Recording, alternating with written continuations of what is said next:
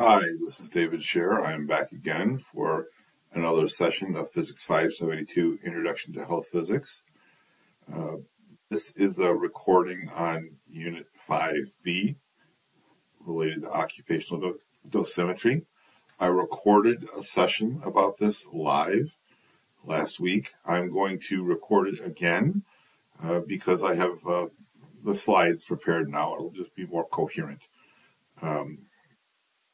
Leave the other video up for a while. It might be useful to someone, but eventually I'm going to be taking it down because the information is presented here, I think, in a more coherent fashion.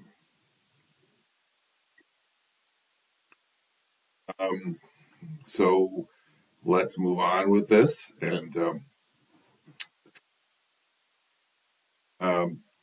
So let's first introduce the concept of dose equivalent. Last time we talked about the concept of external dosimetry, and we cited or defined that absorbed dose is the dose deposited per unit mass. We also learned in our lectures on radiation biology that high LAT radiation, like alpha particles, cause more damage even for the same dose, even for the same energy per unit mass. And we looked at the reasons why. But the point is that there are high LAT radiation causes a certain number of cells to survive at a relatively low dose, and low LAT radiation, like photons and electrons, requires more dose to have that same fraction of cells survive. And so this gives rise to the concept of relative biological effectiveness. The dose that produces the same effect in X-rays divided by high particle radiation is proportional to how much more damaging the high LAT radiation is. So with this observation, radiation protection community, the ICRP and ICRU, defined the quality factor as essentially a mathematical version or a version equivalent to RBE. Early on, RBE was the term that was used. Find the quality factor. The quality factor is a measure that is based entirely on LET. You have the dose equivalent is a new dose concept. It's the physical dose times the quality factor gives us the dose equivalent. So for photons, the Q factor is 1. The dose equivalent is equal to the dose. For alpha particles, the Q factor is about 20. So the dose equivalent is 20 times the dose. In SI units, the units of dose are the same. The units of dose equivalent are the same as units of dose because the quality factor is just a dimensionless concept. They're in joules per kilogram. We don't use the same name. We don't call it the gray. To be clear that we're talking about this concept that's based on this dimensionless quality factor, the unit is called the sievert. In the old days, it was called the rem. Rad was radiation absorbed dose. Rem was radiation equivalent man or mammal. The point is, it created that much biological damage. It was equivalent to one rad of photon radiation. Now, sievert is just like the rad and the gray. 1 rem is 1/100th of a sievert. 1 sievert is 100 rem. Now, here are the quality factors as they existed when they were in use last time. The quality factor for X-rays and electrons is 1. Quality factor for charged particles, like heavy charged particles like alpha particles, was 20. Neutrons of unknown energy had a quality factor of 10. And high energy protons had a quality factor of 10 as well. And so it took a dose of 0.1 rem to achieve this, 0.1 rads of neutrons to achieve the same dose as 1 rad of photon radiation. These are just the inverses of the quality factor. So it's possible, for some, not uncommon, for people to be exposed to mixed radiation fields where they have more than one radiation type. So tissue may be exposed to photons as well as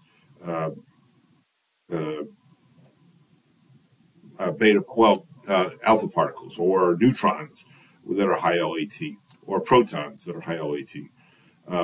When you have multiple radiations types that are used, then and also radiations might be different for different tissues. So, for example, some particles are not as penetrating. Photons may irradiate all tissues, whereas some charged particles may only go to a short range and may irradiate some tissues, like the skin, but not deeper tissues. So if you think about the dose equivalent to a tissue, it's the quality factor times the dose of each radiation type to each tissue. So we add up all the different radiation types, multiplied by the quality factor for that radiation type, times the absorbed dose.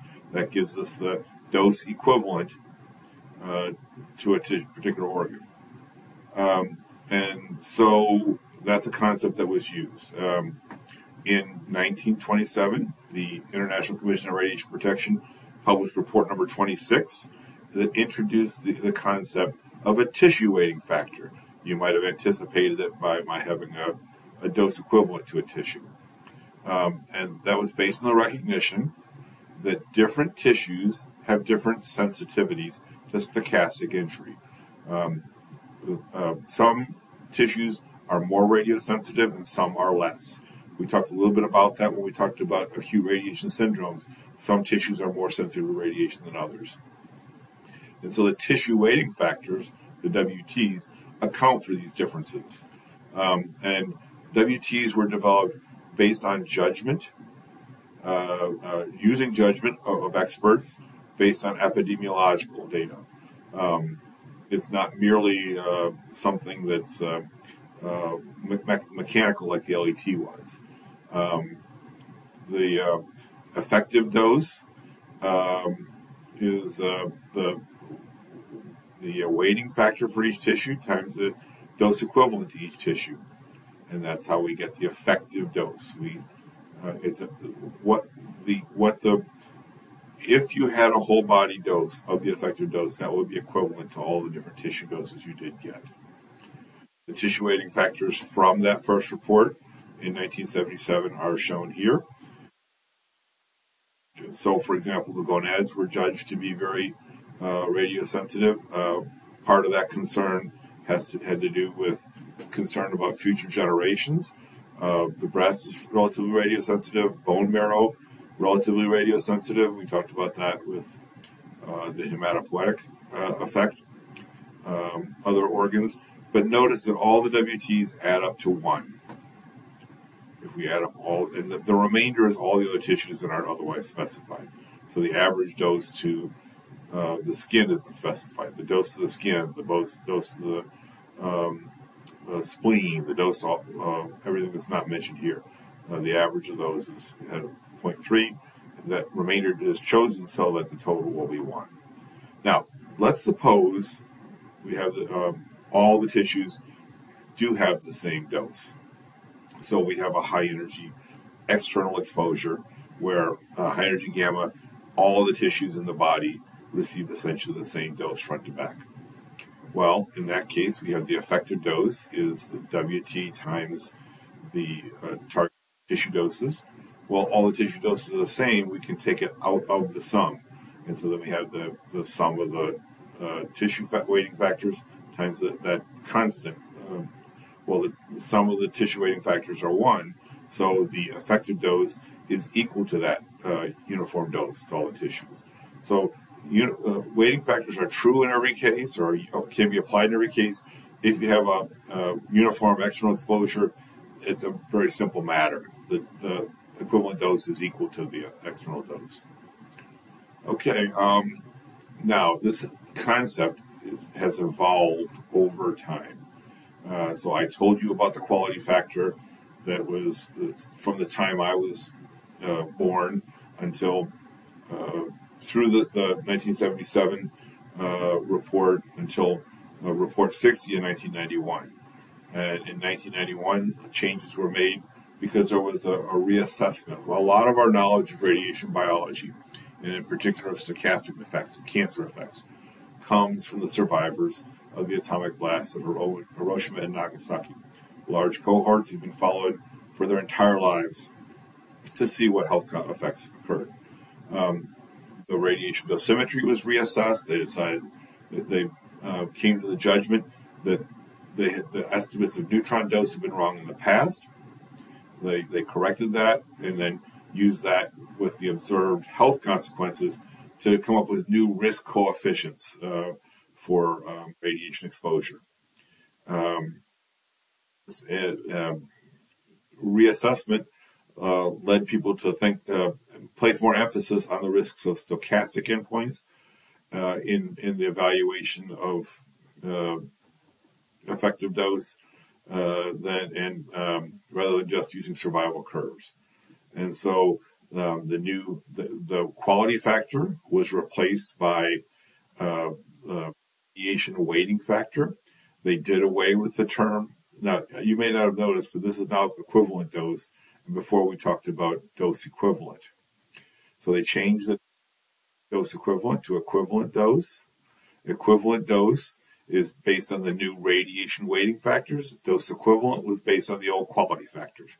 Quality factors were entirely dependent on LET. It was a function that a mathematical equation. Now, tissue weighting factors are judgments based on biological endpoints, particularly about stochastic effects.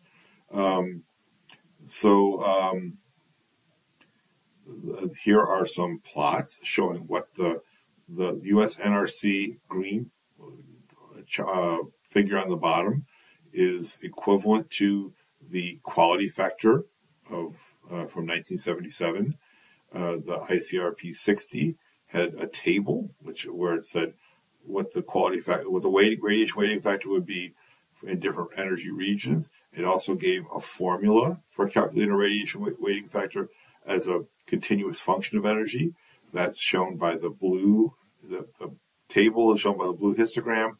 The function is shown by the red dashed line in this graph. It's much higher. The radiation weighting factor is much higher than the quality factor was. This is particularly for neutrons. They reassessed the neutron exposure at Hiroshima. And then this reassessment was done again for ICRP 103 in the 2000s, 2006, I believe. And it changed somewhat, but the names didn't change then. In ICRP 60, they also made some changes to the tissue weighting factors. They added a large number of new tissues that were thought to be more radiosensitive. Some of them, the radiation weighting factors decreased, some of them increased. Because they had many more tissues, the remainder of the tissues became a less prominent effect. Instead of 30%, it was 5% in the 1991 version. The other thing is, when they made these changes, they changed the name again. Instead of effective dose equivalent, they now use just the name effective dose. 2000s, 2007, the ICRP 103 once again changed the weighting factors. They shuffled some of the values, only added one tissue, did not change the name. It's still the effective dose, just using these new weighting factors and the new radiation weighting factors. Okay, the effective dose is now given by this equation. We calculate the dose to the tissues. This is called the tissue equivalent dose, or it still is, tissue equivalent dose, the radiation weighting factor, times the dose to the tissue from radiation, given radiation. Add all those up, we get the equivalent dose to the tissue, multiply by the tissue weighting factor, and add up all the different tissues. That gives us the effective dose. The symbol commonly uses E. The unit for the effective dose is sievert, just like it was for dose equivalent, and the basic unit is a joule per kilogram. Again, this is not a measurable quantity. It relies on these weighting factors that are derived based on judgment of experts. The traditional unit that could still be used for effective dose would be the rem. 1 rem, 100 rem is 1 sievert. 1 sievert is 0.01 rem. 1 rem is 0.01 sieverts, and 100 rem is 1 sievert. This concept of effective dose is intended to be used for radiation protection purposes. I think of it as something of an accounting trick, a bookkeeping trick, so that we can have a coherent way of limiting all the different kinds of exposures at one time and just simply weight them so that we know how important each one is in terms of biological terms. Now, the absorbed dose, which was gray, units of gray, also joules per kilogram, no weighting factors applied.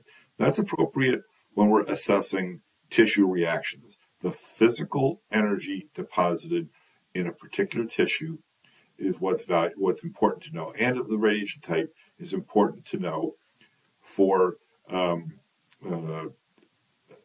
tissue reactions. These other factors of effective dose, with all the different weighting factors, are used to assess the risk of stochastic injury. As I mentioned, and I showed in the tables, and graphs, the weighting factors were revised again in ICRP 103, 2006. They're about due to be revised again. And there have been discussions over the last 2 years about the system of radiation protection and what we should do with regard to these things. Now, this is about occupational exposure, so let me talk about that now. Occupational exposure implies regulatory limits.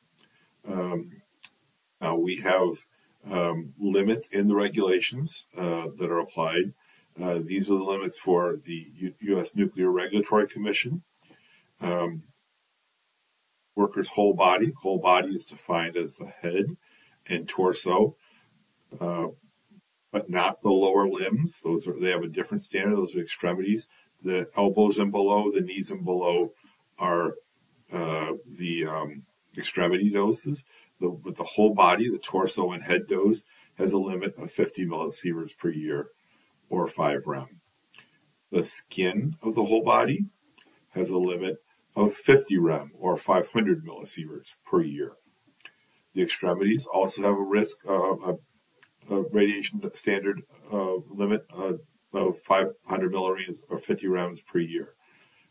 So the whole body, we're worried about stochastic risks. The skin and the extremities have a smaller number of cells involved, so stochastic risk isn't the concern.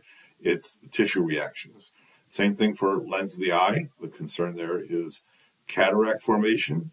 There's a tissue reaction, and it has a limit of 150 millisieverts, or 15 rem per year. Members of the public have an effective dose. By the way, I noticed that the whole body dose is effective dose equivalent. That weighting we talked about, because the risk is stochastic. The limit for members of the public, also based on stochastic risk, so it's an effective dose equivalent, is 5 millisieverts per year. I should mention, and will mention, that in addition to these limits, there is a requirement in the rules that exposures must be kept as low as reasonably achievable. It is not sufficient merely to ensure that all of these limits are met. Employers are also required to make sure that exposures are reduced to the extent that's practicable by engineering and work practice controls. Occupational monitoring. So we have these dose limits. How do we ensure that the dose limits are maintained? Employers issue devices called dosimeters to monitor employee exposure. The dosimeters, the monitoring program provides an assessment of whether you're in compliance with the standards, and it's also used to assess how effective the radiation protection program is. Whether or not you're in compliance, the goal is to keep exposures as low as reasonably achievable. Also use the word ALARA as an acronym for that. So radiation monitoring programs can tell whether we need to introduce, whether the measures we're using are maintaining their effectiveness or do they need to be modified to become more effective. Often there are separate devices used for the whole body and for the extremities. So workers may wear a ring to monitor the exposure to their extremity, or there are eye badges that are used to monitor exposure to the lens of the eye, and so you can have multiple dosimeters to compare against the multiple standards. Now, what the requirement in the Regulatory Commission regulations is that a worker must be monitored if they are likely to receive 10% of the applicable regulatory limit. Many employers provide all workers who work in radiation areas with a dosimeter because it's protection against liability as well. Workers may develop a cancer and blame it on their radiation work, and it's nice to have monitored results to demonstrate whether or not that's reasonable. These are what the monitoring devices, different types of monitoring devices that might be used. A very common one is the thermoluminescent dosimeter, or TLD. This is the holder. The TLD itself is a very small chip. The TLD accumulates energy from ionizing radiation, and then it's put into a machine that heats the chip up. And when it heats up, it releases the radiation that's been stored as visible light. That's thermoluminescent. And so they measure the light output from the chip and use that as an assessment of the radiation dose. Film dosimetry. So we know from the very early days that Röntgen, one of the ways the way he discovered X-rays was because it fogged some photographic film he had in his lab. And film is used as a monitor, as a means for measuring radiation exposure, because it fogs when it's exposed to radiation. In both these cases, the emulsion, the detector, will have filters placed with it as well. The filters are used to be able to assess the energy of the radiation, because darkening of the film could be due to, it's energy dependent, or the TLD response is energy dependent. So by using filters, we get a sense of what the energy, comparing the exposure behind the two different filters tells us what the relative energy is, because how penetrating radiation is, and that helps the processor to interpret what the radiation dose would be. This is a more modern device called an optically stimulated luminescence dosimeter. It is similar to the TLD device. It's a solid-state device that stores energy from ionizing radiation, and then it's placed into a machine to read only, instead of being stimulated by heat, like the thermoluminescent dosimeter. This is the processor shines laser light onto the chip, and it gives off light of a different wavelength to indicate how much energy was stored from the ionizing radiation. Okay, so that's another kind of device. It's more sensitive. It can detect the lower levels of radiation, so it's very common these days. That's why I mentioned the filtration. The filters are used to get a sense of the energy of the radiation that can give us a more accurate estimate of what the exposure is. Often the device will give us an indication of the fluence. We need to know, remember, the dose is mu En over rho times the energy fluence. So we need to know what energy we're dealing with, so we can know what value of mu En we should be dealing with. And that's what I have for today on the occupational exposure side. I thank you for your attention to the videos, and I wish you well.